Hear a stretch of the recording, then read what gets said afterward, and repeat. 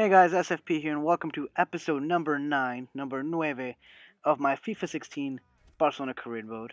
And if you guys remember the last video, we actually managed to get a convincing win against Atletico Madrid, a 3-0 victory away from home at the Vicente Calderon. And now we're hoping to keep that momentum going here with a arguably weaker side here in Levante, UD here. And we have the home field advantage, so we're obviously looking for the win, guys, and hopefully, like I said, we can keep that momentum going. At the moment, here we have the wonderful voices of Fernando Palomo and Mario Kempes, El Matador, as he's known in certain parts of the country here, or not here, but around the world. And according to them, the player to watch is Lionel Messi, which, to be honest, is a no-brainer. But as you guys are going to see here, there's actually a couple of players here that had a better game than Lionel Messi, but more on that later.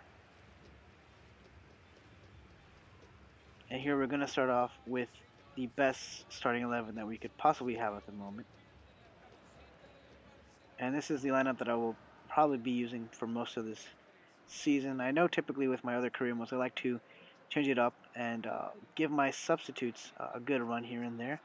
But considering I have the pressure of winning everything, every tournament here, I'm actually going to stick with the more experienced side. And here we have Gilas. I remember Gilas from the World Cup in Brazil. I believe he was playing for Algeria, but let me know in the comment section down below if I'm wrong. But I remember him clearly in the World Cup playing for Algeria. And here we have what would be the first opportunity here with Suarez. Suarez is going to try to find Messi here. Messi's going to go for the shot. The shot is easily saved there by the Levante goalkeeper. Here Levante is going to have a known opportunity here. As they're going to go for the flank, they're going to go for the passer for Gilas, but Claudio Bravo actually reads the play very well and punches it out before any danger can come his way. And here we actually see the ball. Messi's going to go for the shot. And a shot that was one, very weak, and two, poorly placed there by someone of Lionel Messi's skill level. And here we have Gilas. Passes it well to Casares, I believe is his name. But anyways, guys, what a great opportunity there. And again, Claudio Bravo comes up big. And like I said in my previous video, or one of my previous videos, I actually prefer Bravo over Ter Stegen. But that's just my opinion, guys. If you guys have an either or, let me know in the comment section down below. Who do you guys prefer, Ter Stegen or Claudio Bravo? Anyways, here we have Suarez. Passes it to Messi. Messi's going to go for the cross there. But again, the goalkeeper from Levante reads the play very well there and anticipates the cross and basically takes care of it before anything ensues. And that's how the first half will end, guys. A 0-0 draw so far. And I know it's a little bit boring seeing these 0-0 draws. But on the positive side, I don't know if you guys have noticed this, I have yet to be scored on. I have yet to concede a goal. And so that, for some reason, that's kind of my priority at the moment. Because I'm trying to see just how long I can go through this season without having Claudio Bravo or Ter Stegen or Masip, for that matter, pick the ball in the back of their own net. And here we have Sergio Roberto with a shot, and a great shot there. Nicely placed. But again, the goalkeeper from Levante turns up big. And here we have Rakitic with a cross. And like I said, these crosses have been OP, guys. And here we had an opportunity to get that 1-0 lead that we so desperately want, and it was taken away from us. Good play there by the defense. And now Rakitic is going to put it back again. Hopefully we can get something similar, but no, they actually take care of it nicely. But here we have another opportunity, and again, that back line for Levante is very solid in this particular game. I'm very impressed. Now we have Neymar slipping by. He's going to go for the pass, tries to find Sergio Roberto.